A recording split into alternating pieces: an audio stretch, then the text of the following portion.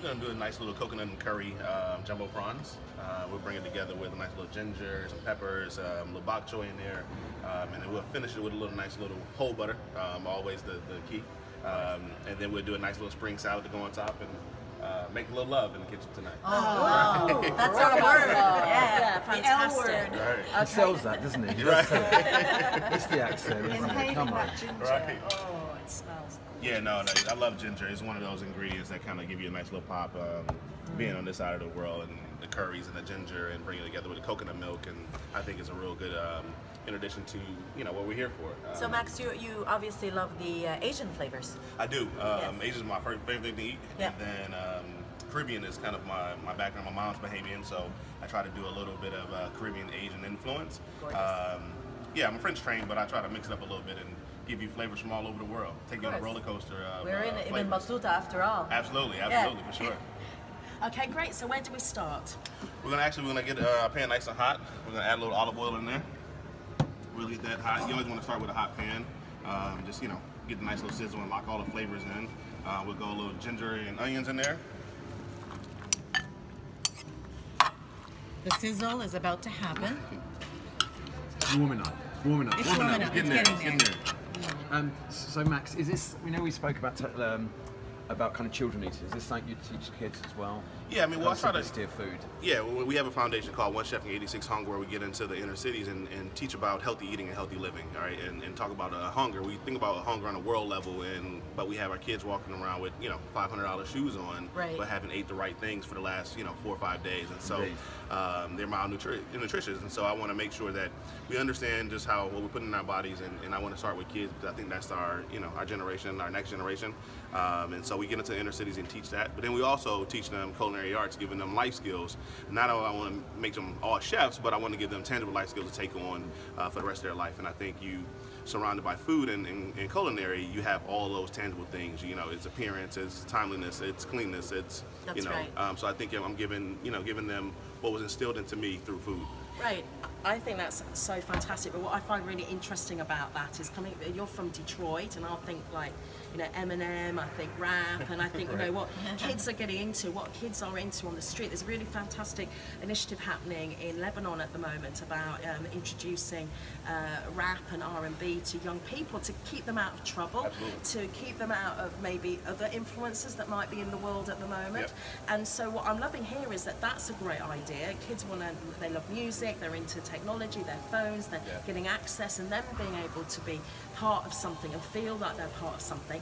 But how are they doing with the food? Are they responding to this? Well, from the first day of class, I always kind of do a quick Q&A of the things that they like to eat and what they have, what they're used to and what their palate is at.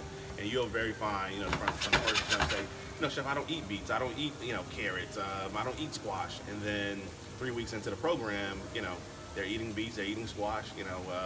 I ask them a question and say, what is your favorite part of the chicken? Of course, everyone says chicken tenders and chicken nuggets. Of course, I'm like, well, it's only 2 tenders to a whole chicken, so you can't love them that much. But I was like, it's more flavor in chicken feet than it is anything. So it's like stuff like that is kind of trying to change their palate and get them to open their eyes to new ingredients and new things. And so before the program is over, it's normally a year program. Before it's over, they're in love with culinary, they're in love with food, and you see them putting the onus on their parents to buy the right ingredients. And so I think that's part of it as well. Cooking is great, but also when you get home to teach your parents and your younger brothers healthy eating and healthy living, and it changes the whole family dynamic. How young do you start, Chef? With 9th grade. 9th grade. So I think You're about 14 years old. Yep. And I think that's the time when you're trying to figure it out. Yep. And everyone wants to be an NBA player and be great in sports, but now it's time for them to figure out the plan B, and that's what I had to do. I thought I was going to make it to the NBA and play professional basketball forever. That didn't happen, and so I chose, I got a culinary scholarship to play basketball and cook, and that's how it all came together. So yeah. Oh, what a great thing! I can hear the sizzle already here. Yeah, we got the love happening in there. So now we're going to add a little curry in there. And this is when it starts to come alive. That's when it starts to smell this now. Yep. Okay, so you've just added the curry powder. Is that what you put in? Yeah. Then we're gonna go a little coconut milk. And why do you add it with the onions now? Is it to infuse, to get the heat? Yeah, so you activated? want to warm the flavors up a little bit and kind of get that essence and the aroma going. Yeah. Oh, we you know, smell it all right. when you're cooking at home, we forget like the simple things and the techniques, you know, like warming up some of your spices and the herbs because it kind of just give you that aromatic and Yes, and get the release oils flavors. released. Exactly. Curry powder, chef. Actually, I bought this from a local spice market here. So, yeah, it's one of my my favorite things. Curry is amazing to me. My mom's Bahamian, so we know we have curry chicken and curry goat and all those things. Sure. And so, when I'm traveling, I make sure I go to different spice markets to see just what's the great ingredients that they're using. So this Sure. is one of them. Sure. A little coconut milk going in. That's what we like to hear. Yeah.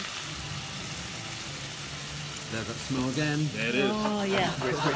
And now the Which is fantastic on radio smell. Oh yeah. One of the greatest, Yeah, for sure. And we are videoing it as we speak, so there's an opportunity for you to see what chef is cooking up as well as hear it as well. Our lovely prawns are going in.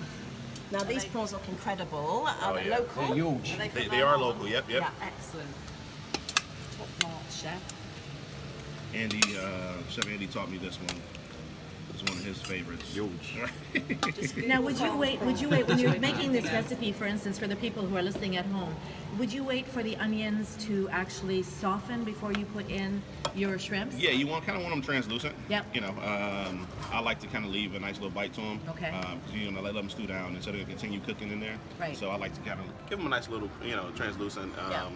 And the prawns go in right at the very end because they don't take very long to cook at all. Nope.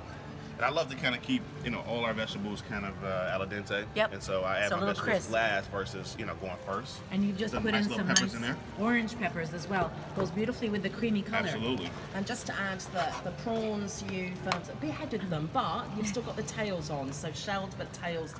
Correct. I think it's one of those, items where it holds the shape of the prawn a little bit. Yeah. If you take the tails off, and they'll start to curl They up a little curl more. up, yeah. So I try to keep Then they them- look like a scallop. Absolutely. It's all, people eat with their eyes, and so it's all presentation based, Yes. Well, it's looking absolutely wonderful. So as that cooks up on our stove here in our beautiful kitchen at Ibn Battuta, when we come back, we'll be sharing more of chef's insights and tastings as well. And like I said, follow us online at DubaiI1038.com and via our social media. And of course, when we come back, it is a Sunday. You know what happens on a Sunday? It's the Sunday quiz with the theme love a Food good for quiz. Thought. Yeah, good lad, because you're going to be one of the contestants. Challenge. Stay with us.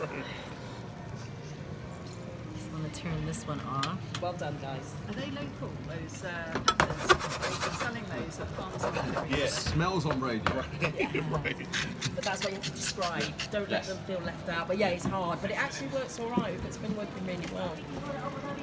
Yeah, they do love it. Yeah. So yeah, we've gone to news now. So we've got about 5 or 6 minutes, Which is like an hour in radio I time. know. Right. So when we come back, because we have got the quiz, but when we come back, Chef, well, I know we would be further along. We might have finished by then, but we'll just pick up on what we did.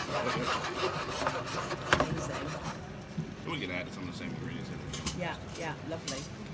Okay, yeah, so you can save a bit, yeah.